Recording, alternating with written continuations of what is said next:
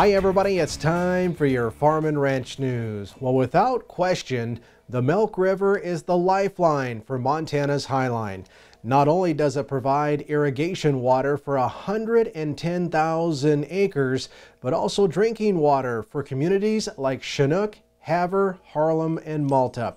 But on May 17th, a concrete drop structure failed on the U.S. Bureau of Reclamation's Milk River project, St. Mary Canal, northwest of Cut Bank. Now, the drop structure is the last of 5 that use gravity and siphons to convey water through the 29-mile-long St. Mary Canal to the North Fork of the Milk River. Now, the Bureau of Reclamation, along with stakeholders of the Milk River project, are all assessing the current situation to determine the impacts of water users and, of course, options for restoring canal operation.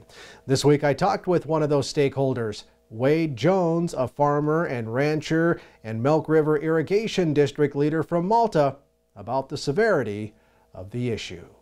We have good storage in Fresno. In fact, it's basically full and spilling a little. The Nelson Reservoir is also a big storage area for the Malta East. Everything below the Malta District to the east and the Glasgow District is supplied out of Nelson Reservoir, and it's full. So we know we can get through the first irrigation. Then we gotta, kind of assess stuff at the end of June and see how far and how much water we have left to get through possibly a second irrigation. The estimated cost to fix the damage is around $5 million, and Montana's congressional delegation is urging the Bureau of Reclamation to make an emergency determination and fix the structure. While the Milk River is a critical source of water on the Highline, I'm deeply concerned how this crisis is going to impact the upcoming growing season for our farmers and ranchers. I've long been working on legislation in Congress to complete this water project, and with yesterday's news, it is urgent we get this done as soon as possible.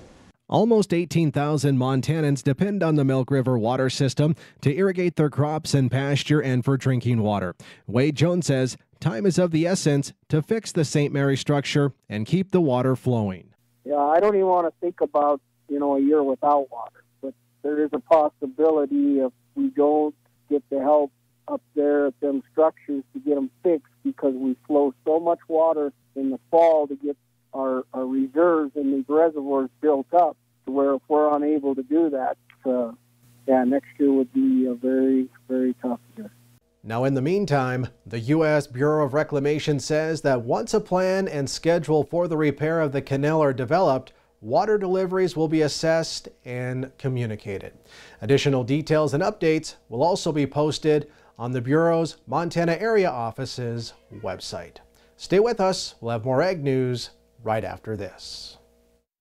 Well, this week, President Trump suggested that the United States should consider terminating trade deals that bring live cattle into this country.